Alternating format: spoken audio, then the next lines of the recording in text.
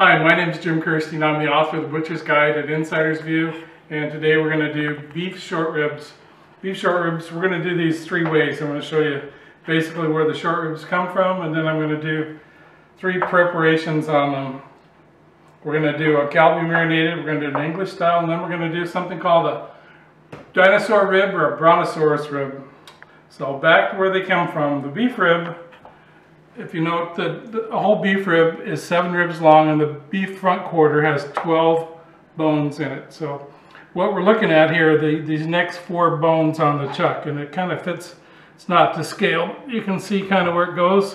The other thing to note is if you look at a whole beef roast, the bones, as they get closer to the chuck end, get a little more flat. And you'll notice the ends of these bones are all fairly flat. There's an additional bone that's out here, and this particular cut of meat is called the beef plate, and it's peeled off of the inside of the chuck when they bone it out.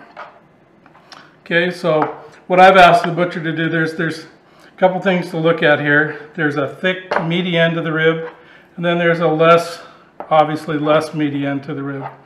And first thing I did, I bought 1 1/2 of these, or 1 2/3 of these. I asked the butcher to slice 1/2-inch slices of Kalbi style short ribs off the front, and so those would come off right there, and you can see these are cut about 1/2 inch thick, and they're slices. I'll pull that back so you can get a better view of it. Slices all across, and again you can note that the bones are somewhat flat. Then the next, we'll set those on there, and these also, the other way the butcher cuts them is they'll cut them across in one piece, and that's what this is. And then the butcher will make what are called English cut short ribs. So we're going to set these Kalbi styles aside, and then we're going to do the English style. And these are just very simply short ribs that are cut between the bones. And the butcher looks for the lean piece in the middle. And then they'll trim up a little bit of fat if there is any. The thing to note when you're looking for short ribs in a package is you want these. You want the ones that have a lot of meat in them. You really don't want these pieces. And a really good meat shop won't even bother putting these in there. They'll just bone these and make ground beef out of them. They make a really, really nice ground beef product. We're going to set those aside. Those are called English style short ribs. Now I'm going to show you how to cut this whole piece into what are called dinosaur bones or Bronosaurus bones, and it's a barbecue dish. So first thing I want to do is I want to pull this membrane off the inside, and the easiest way to do that is take the point of your knife, get down to the bone, take a paper towel, and then it will just peel off easily. So we think. Maybe not so easily. We're going to stay with it here. My golly.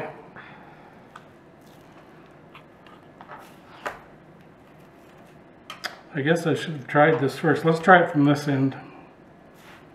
Go down to the bone, point of your knife, grab all of it with a paper towel. With pork, this is really an easy process. There we go. That's what we're looking for. Grab that, peel it off the inside. Obviously you have to work harder at this than you think you might. And then we'll just take our knife and kind of clean up the inside of these if there's any fat on the inside. Okay, so basically what we've done is we've removed this membrane off the back side, and then what we're going to make are called Bronosaurus bones. And what we do to do those, we'll take this whole rib and we'll cut between the bone all the way through. And again, there are 4 ribs to this piece. And what we're looking for is we're going to take this. This is a nice one. We can cook that one whole, but we're going to trim it to make it a Bronosaurus bone. We're going to take and cut this off, and we'll just add this piece to our short rib piece. What we're looking for is kind of a handle. So you can kind of see that's going to make a nice Bronosaurus bone. Here's another one here. We're going to do the same thing with that. We're going to cut this off. Take this thicker piece and we'll add that to our English style short ribs, and when we do those, we're going to slow braise those. This one we're going to cook in the oven for maybe 3 to 4 hours till it's tender. Slow cook it in the oven, and then we're going to stick it on the grill with a little bit of barbecue sauce. These are a fun thing for either big meat eaters in the family or kids that really are excited about maybe eating a little part of a dinosaur. I'll finish these up here, and there's this one. These pieces like this, we can set those aside, a little bit of meat or fat on them. We can add those to some ground beef if we like later. I tend to save all my little scraps, put them in a little freezer baggie and put them in the freezer, and when I make ground meat, I'll add this bit of flavor to it. This one will go in there as well. This is going to be just garbage there. So there we have some Bronosaurus bones that we're going to slow roast. A little tiny bit of ground beef trim. A little bit of scrap. Some English short ribs that we're going to slow braise in a nice sauce. And then we're going to take these, the Kalbi style, and we're going to do a recipe with those.